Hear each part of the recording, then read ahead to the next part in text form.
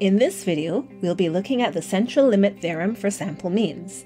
The Central Limit Theorem tells us what to expect if we collect data from multiple different random samples.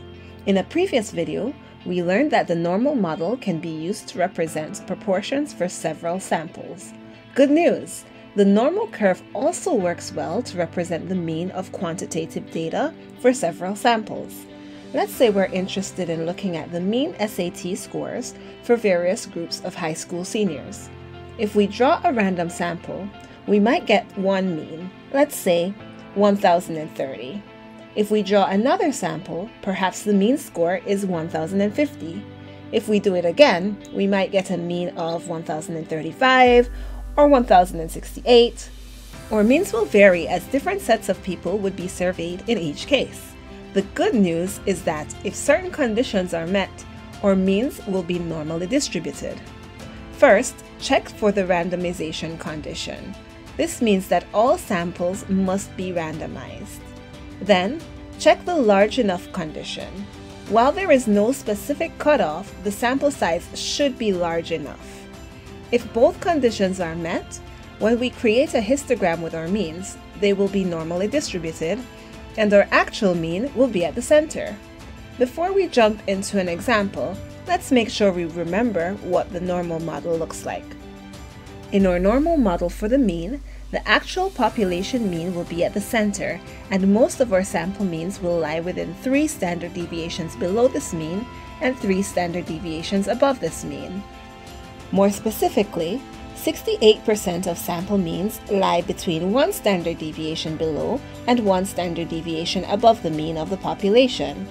95% of sample means lie between 2 standard deviations below and 2 standard deviations above the mean of the population. And 99.7% of sample means lie between 3 standard deviations below and above the mean of the population. In these problems, we will be given the mean and standard deviation of the population. The mean of the model will be the same. To find the standard deviation for the normal model, we divide the standard deviation of the population by the square root of the sample size. Everything will become clearer as we begin to work through an example. So let's start. College Board reports that the mean SAT score is 1051 and the standard deviation is 211. The mean SAT score in a random sample of 400 college applicants was 1,100. Is this an unusually high average? We know that the sample was randomly collected, so assuming the sample is large enough, we can use a normal model. Our population mean is provided, 1,051. We calculate the standard deviation for the normal model using the formula.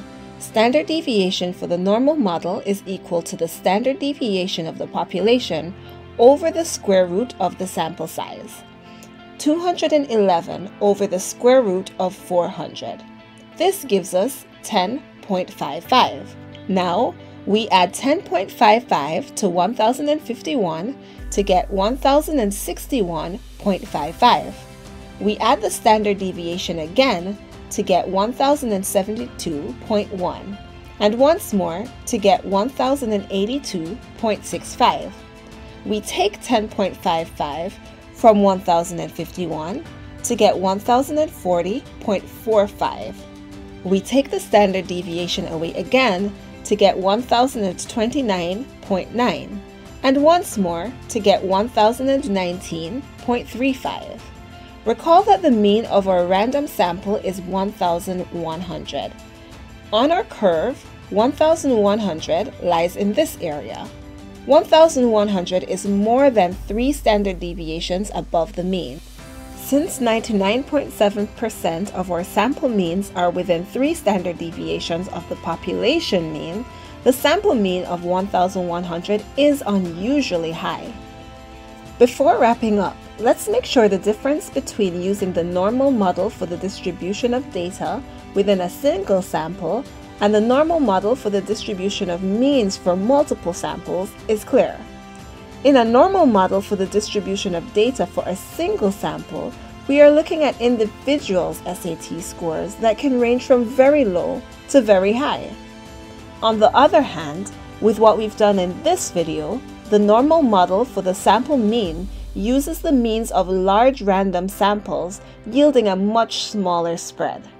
Here's a summary of what we've learned. The normal model can be used to represent the distribution of means for several samples. Required conditions are the randomization condition and the large enough condition. The actual population mean falls in the center of the normal model. The standard deviation for the normal model can be found using the formula standard deviation of the normal model equals standard deviation of the population over the square root of the sample size.